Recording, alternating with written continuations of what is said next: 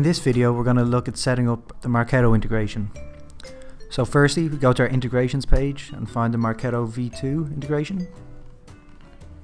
Click manage and enable integration. Now we have 4 fields we need to fill out here in order to complete the authentication. The first 2, endpoint and identity, can be found in your Marketo instance. So we just pop over here, go to admin, into the integration section and web services, and we want to get to the REST API section. So here we see our endpoint and identity credentials, so let's just pop them in.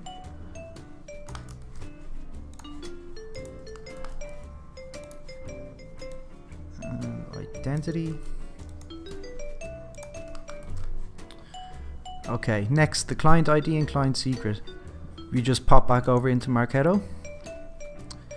For this we go to launch point. We want to create a new service here.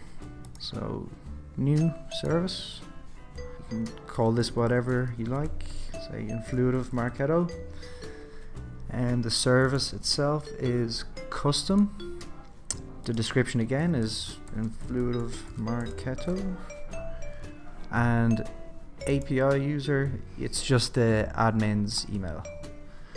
So once we have them filled in, we can create. So we see it here. Let's view details. And this is where we see our client ID and client secret that have been generated.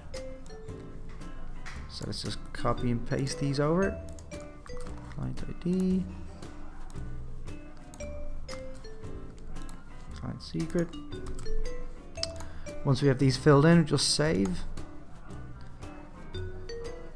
And once you see the button go green and we see settings saved successfully, that means we're ready to go and you can begin configuring your Marketo integration.